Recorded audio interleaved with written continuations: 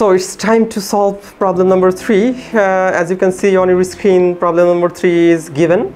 So in this particular problem, if we consider, then we will find that 8.4% of a coupon bond which is issued by a state Indiana, and it is issued by par value $1,000, and it will be sold as the same amount, $1,000.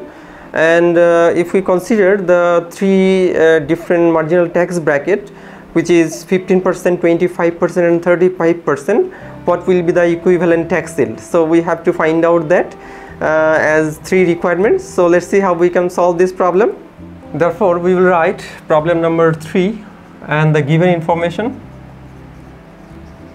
coupon interest on municipal bond. So we can write interest of municipal bond IM equal 8.4%.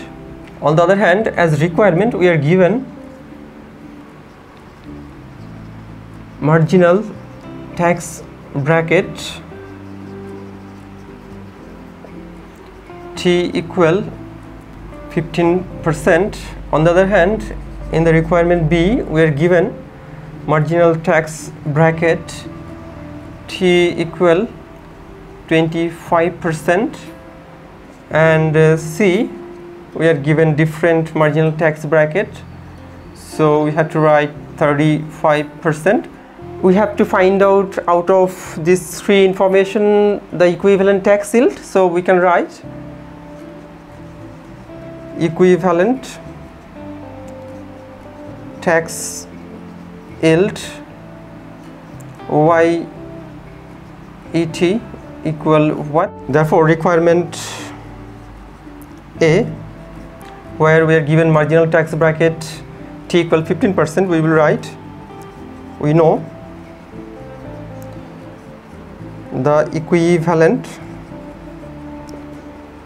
tax yield YET equal, we know interest income on municipal bond divided by 1 minus tax rate. So we are here 8.4%, it means 0.084, and tax rate is 15%, so we have to subtract 1 minus 0.15. So we have here 0.0845 and 0.85. So if we divide, then we will get 0.0988. It means 9.88%.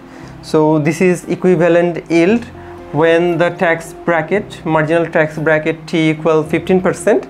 Now we will find out another requirement of equivalent tax yield considering marginal tax rate when 25%. So we can write requirement number B, and we know equivalent tax yield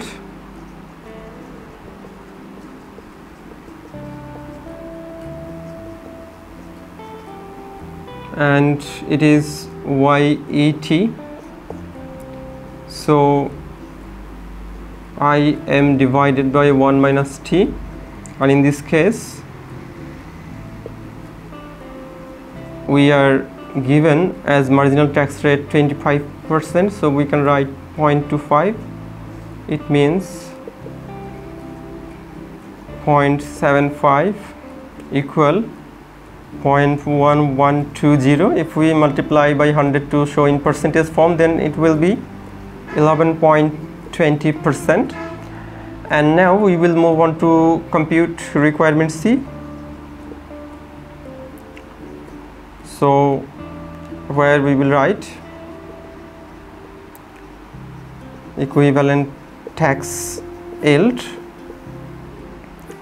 YET, and again we have to write IM 1 minus T. So we have 0.084 divided by 1 minus, we have given us 35% marginal tax rate, so 0.35 we have written, and 0.084 divided by 0.65.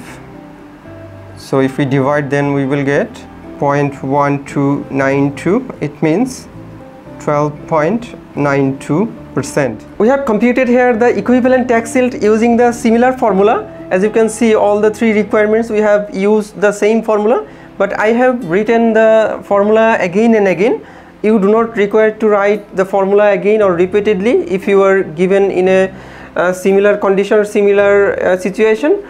You just write one time of a particular math if it is repeatedly required to write down. If you want, then you can write, no problem, but you can skip to write again and again the similar formula into a single math. Therefore, I believe you have come to understand how to solve this kind of problem if you are given in future.